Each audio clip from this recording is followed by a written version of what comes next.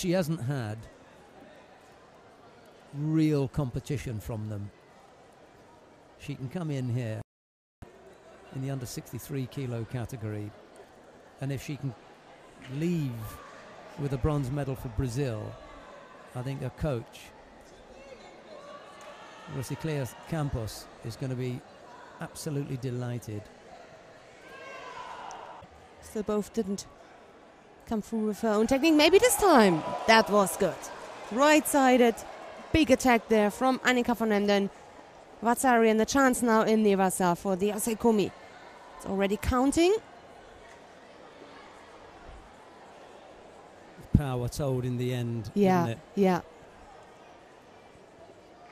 So a good ending for Anicka van Emden.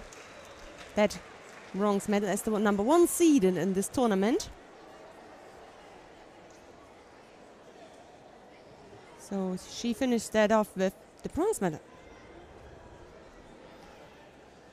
Well, you know, when things are not going your way and you medal, you've got to be doubly happy. For example, Yardin Jerby a week ago, she really shows the quality. Yeah.